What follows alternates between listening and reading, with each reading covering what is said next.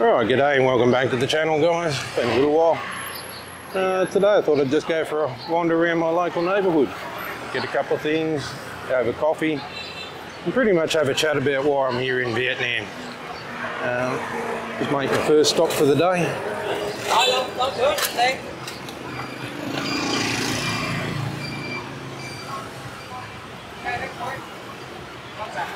Excellent. Come on. Alright, first stop, little cigarette dealer. Yes, before anyone says anything, I know they're bad for you, I shouldn't do it, and no, you shouldn't either. Anyway, onward, we'll go and get some breakfast. Hello. Qua đây là Trang nè. Đây, cho miếng thịt nè. Lên đây nè.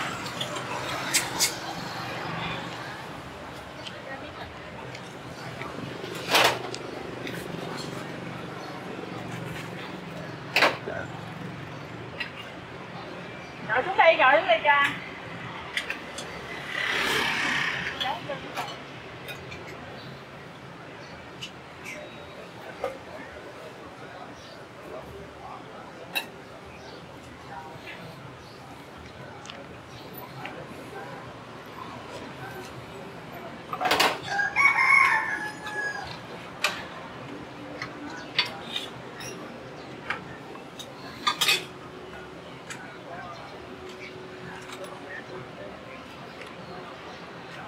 Em bị thì cá mòi nè. không cay.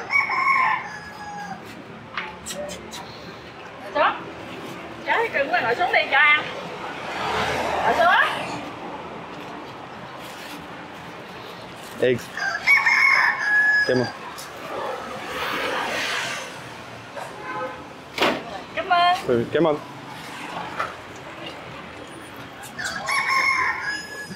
I absolutely love these things. Nothing like a banh mi. I probably pronounce it incorrectly. Well, learning Vietnamese is no easy task. I can tell you right now, being the sounds of letters can be quite different, and it's also tonal, so that can upset the apple cart, but it's not going to stop me from learning it, and every day I learn new words. Some of them apparently not words you say in polite society, as I found out. Some friends of my fiance decided to teach me what I've since learned was a swear word, and had me bowing and greeting people with it. They thought it was pretty funny. I thought it was pretty hilarious myself. It was great. So now every time I see this particular person, that's how I greet him and him alone. So it's no denying Vietnamese people have a great sense of humour. Now this is my local neighbourhood at the moment. I'm out in, and again, not always going to get the pronunciations right, but I'll do my best. Binh. I'm about 10 kilometres from District 1, so it's a southern district of Ho Chi Minh City. I'm out this way because my fiance lives and works further out, so it's sort of like a nice middle ground. This district has some absolutely phenomenal restaurants, and there's actually plenty to do just across the road from where I was then, and you could probably see it when I was walking down to the first little stop I made. Is a rather large Aeon shopping mall. No different to any shopping mall you'll find anywhere in the world. So it's just not all street side markets, and in Vietnam you can go there, there's pretty much every brand name, McDonald's, KFC. There's people that know me personally. I've over time been partial to a bit of the dirty bird. I must say that in Vietnam it's far better than the product you get offered up in Australia, but it still carries that overwhelming feeling of regret about 15 minutes after you eat it.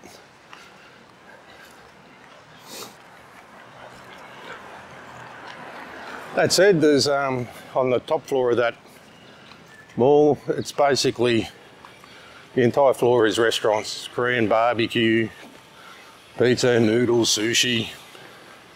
Pretty much if you can eat it, they've got it. I could probably start eating there, and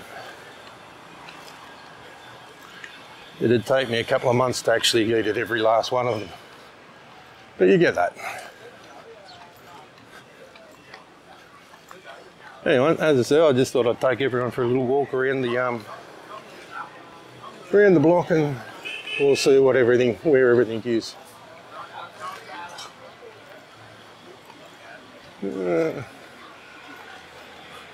I'll find a coffee shop shortly to sit down at and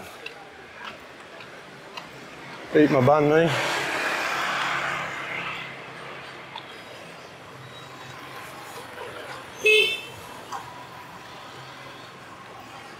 Yeah, of course you can't go wrong with banh mi. Basically, those that don't know what they are, this version of it, it's basically just a little pork roll. It's got some carrot, cucumber. This one doesn't have chilli because she knows I'm not exactly the biggest chilli fan in the world.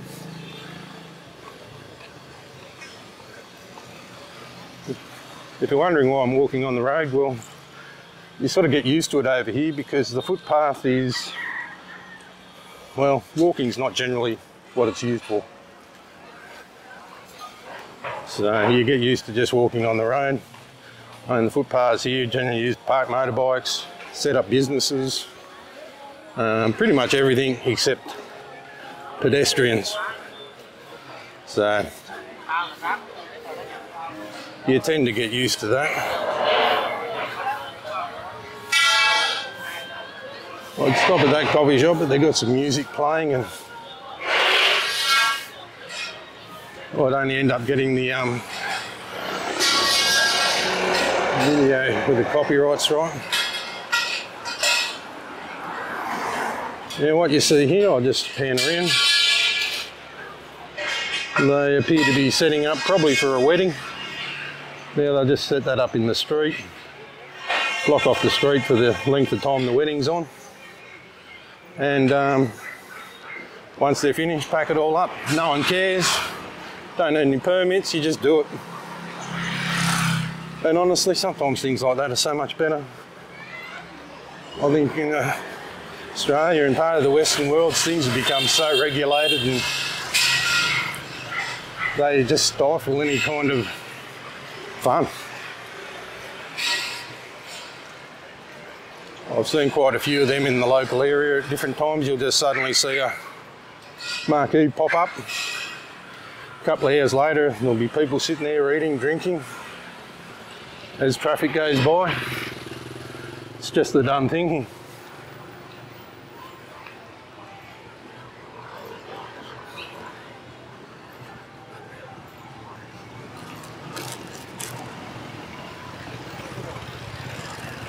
Alright, looks like I might have found a little.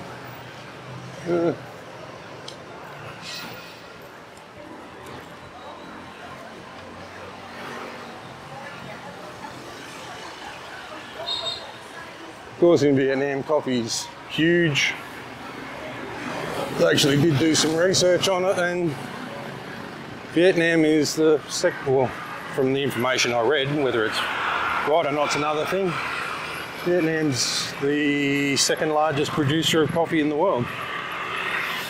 Now, most of the coffee you drink here, like what I drink, is a different bean to the Western one. They use the Robusta. I like it. Rather than using just standard milk, they use condensed milk for the extra sweetness. Because the Robusta bean is a stronger bean, the sweetness of the condensed milk offsets the bitterness of the coffee. And you end up with a really pleasant drink. Yeah, to give you an idea, this is the Aeon Mall across the road. Definitely sizable. and there's a hospital directly behind it. As I said, they got Starbucks. I mean, the coffee in Vietnam is amazing. I don't know why anyone would want to drink Starbucks coffee, but each their own, and good luck to you if you like it.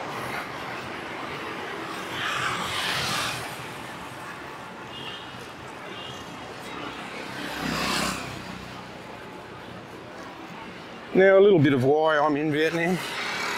It's, well, it could be a long story, but I'll shorten it to condense it down. I first visited Vietnam in 2018. A couple of friends of mine came across for a month. Saw quite a lot. Started in Hanoi, did Ha Long Bay, Ninh Bình, Hue, Da Nang, Hoi An, Nha Trang, which I pronounced wrong. I know it's pronounced differently that here, but Da Lat, Ho Chi Minh City, and Phu Quoc, which is an island off the bottom. And again, that's a difficult one to pronounce, and you do tend to learn over time these things.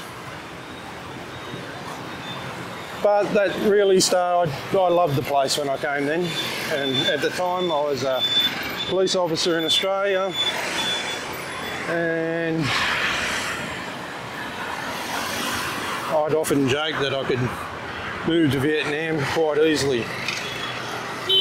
Over time, unfortunately, as a side effect of my job as a police officer, I ended up suffering from PTSD, and the nature of that, it ultimately ended my career after a period of battling with it and trying to go back and whatnot.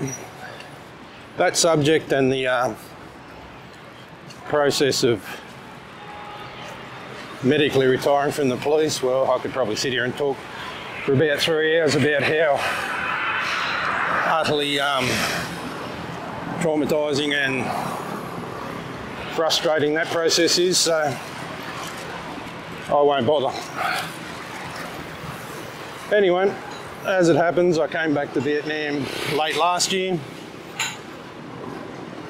for another visit, basically the first opportunity after COVID shut down the world, and my desire to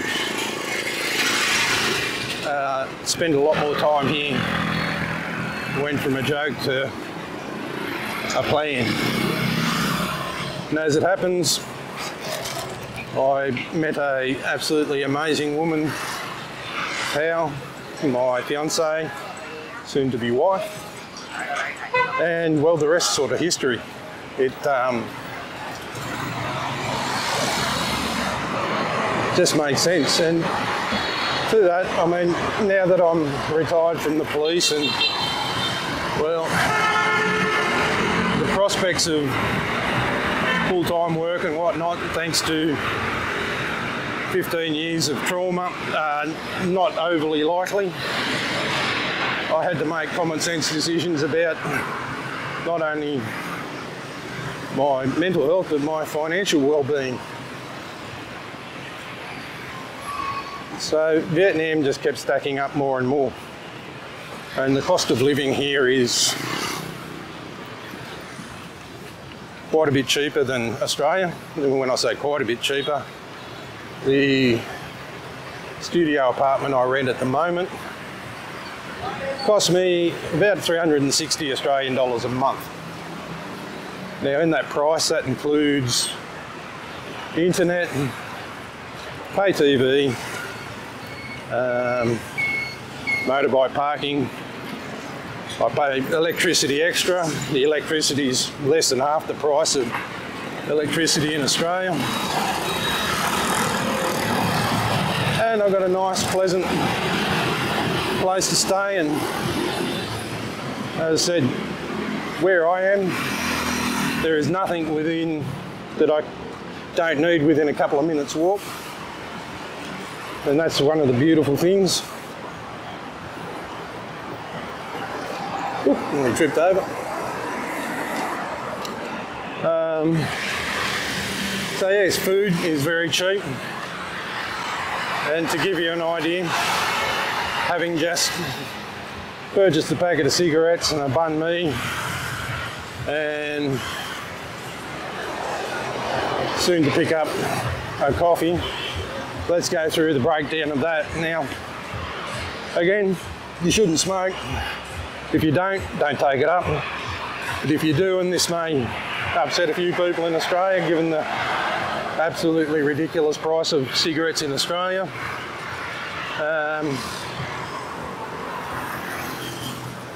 That packet of cigarettes, 20 Marlboros, cost me $1.80.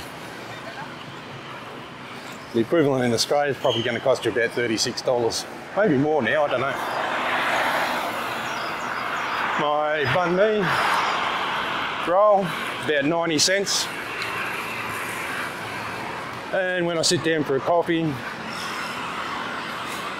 the price of that will be about $1.50.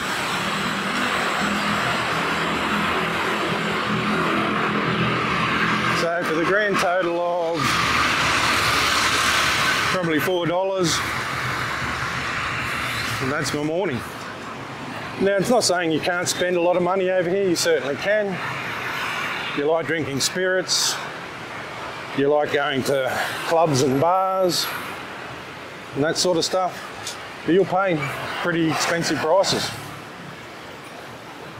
But I mean, on average, the restaurants out here, I'm paying maybe between $1 and $1.50 for a beer.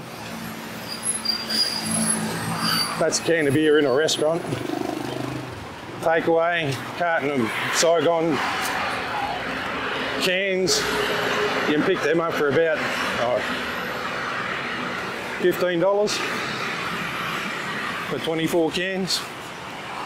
And you can buy beer anywhere, literally anywhere. I'm just walking past the shop now and cartons of beer in the window.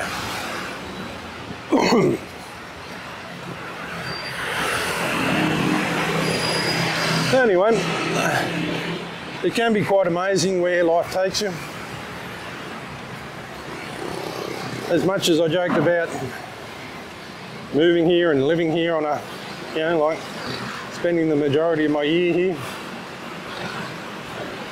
I probably never actually thought it would come to fruition, but here I am. And on that, I mean, honestly, you've got to do what's right for you. I know there's a lot of people in my situation. Hell, most of the people I work with have medically retired from the police. I know they know how traumatic the experience is, and it's not something anyone wants, but there is life after it. And for those that are still in the job, if any actually watch this, never be afraid to ask for help. Believe me, I know at times I was, and really, you got to look after yourself.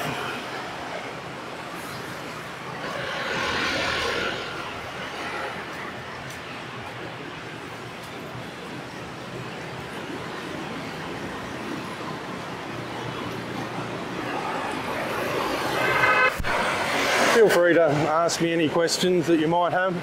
I'm by no means an authority on Vietnam, but I have been here for quite some time. I visited quite a few people, places, and I'm more than happy to provide you with what I know. I think it's a wonderful country. The people here are incredibly friendly, and don't be worried about a language gap. Yes, people here generally don't speak English or very little, but between Google Translate and pretty much sign language, you can get by. The tourist areas, there's definitely a lot more people that can speak English, and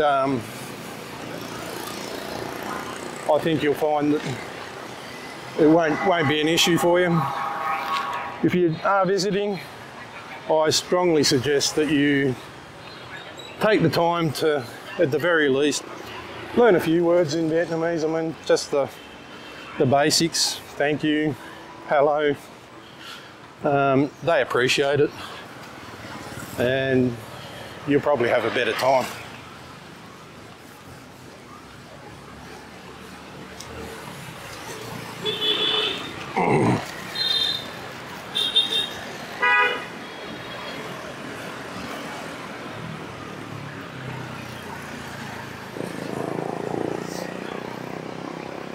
All right.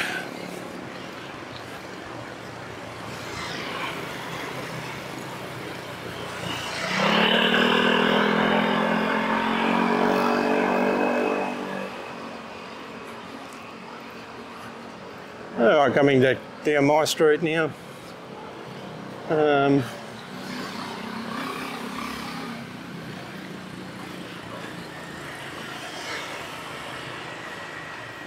Just some thoughts on Vietnam.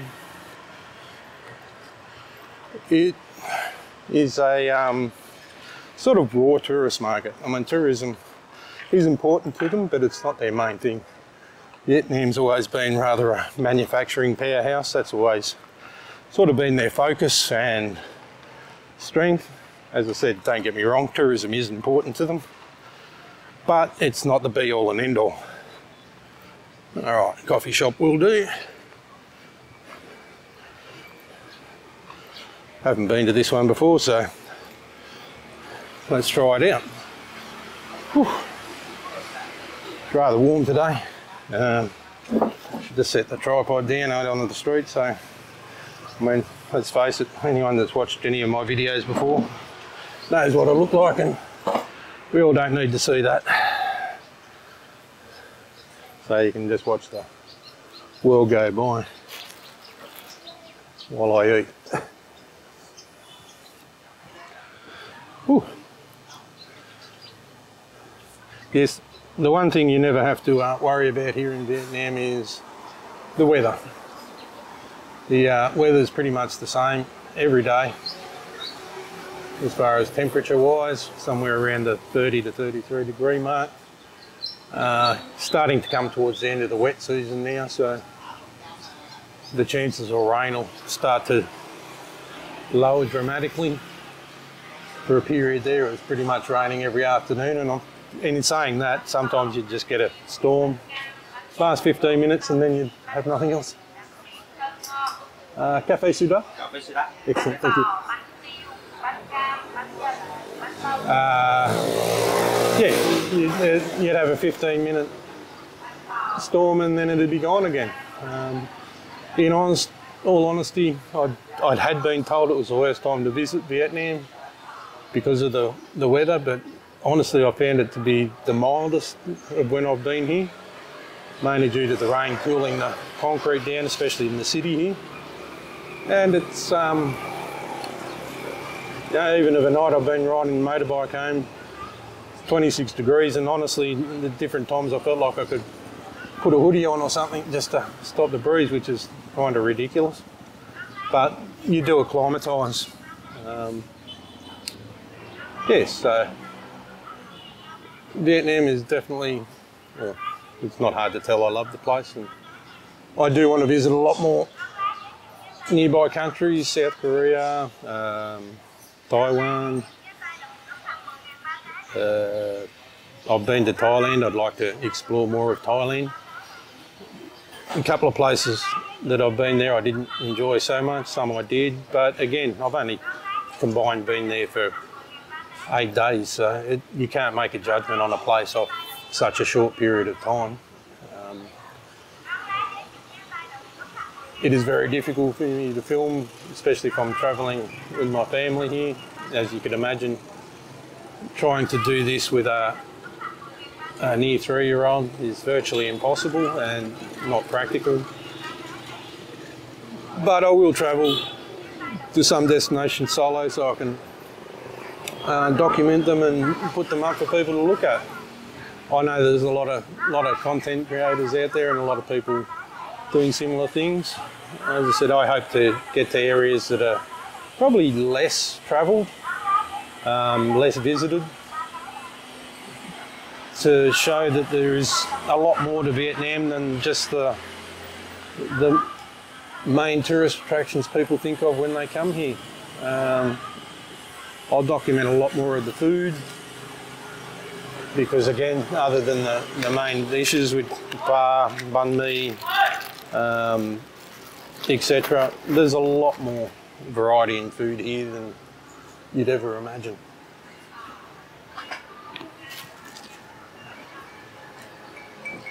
Come on. Thank you.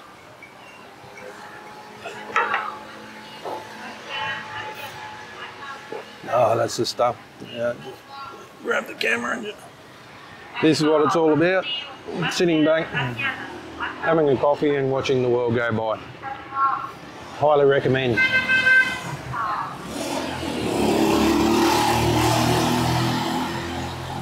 It's been a while since I had this set up out, the gimbal and Sony camera. Kind of thought I'd better get that out and justify the fact I spent that much money on it also. Filming over here is not an issue, and again, it's like anything. If you want to take pictures, use drones, no one tends to have an issue with it.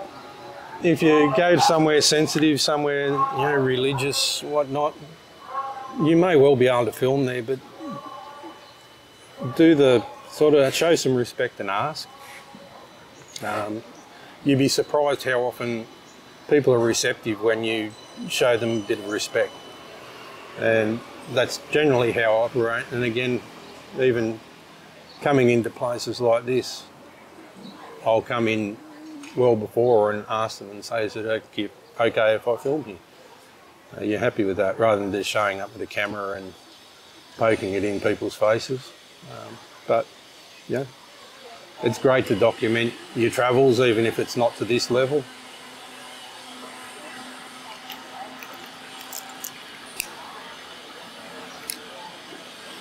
So what does the future hold? Well, soon to be married, so that's big. I'm probably the happiest I've been in my life in that regard.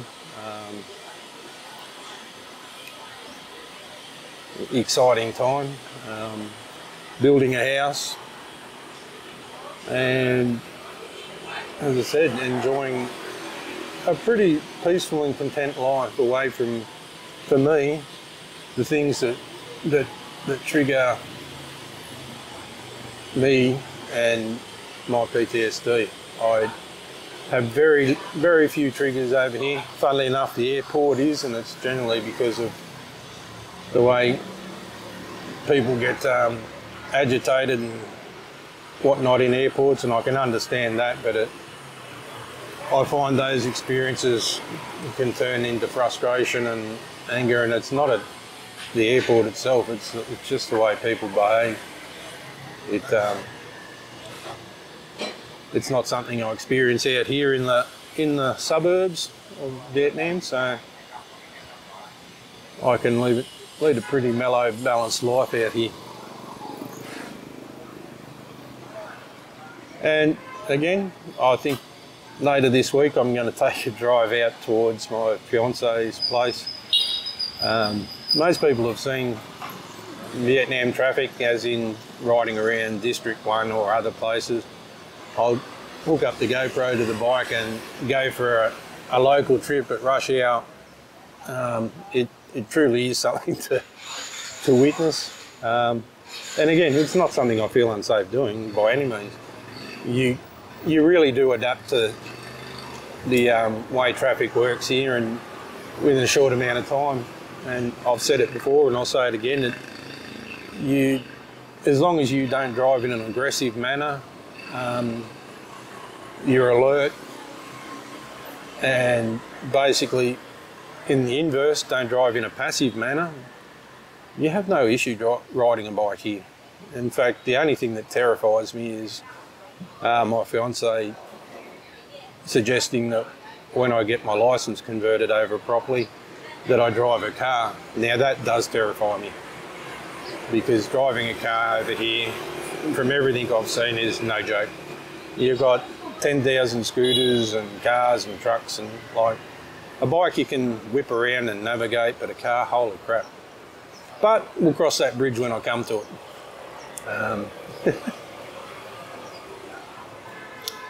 So anyway, I hope you've enjoyed this video. I mean, it's only a sort of brief walk around and a little bit of scenery, but I guess you've probably learnt more than you need to about me, and hopefully you've learned a little bit about Vietnam. And I really do hope anyone that's wanting to come here or just wants to learn a little bit more about Vietnam, that you ask away in the comments. As I said, I'm not an authority, but you know, I do have some insights, and I can speak from my experiences.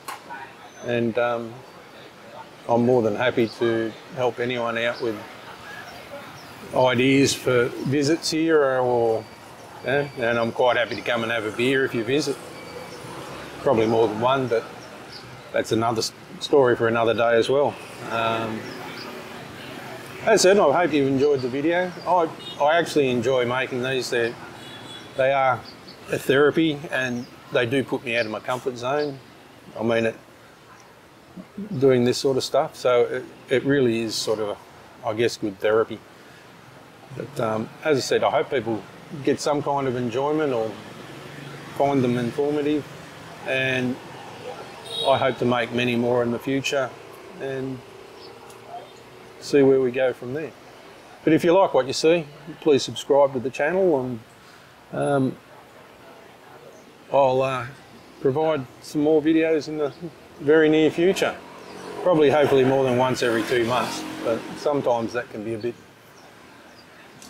it's been a bit busy of late, but no promises, but I hope to update more often and quite regularly.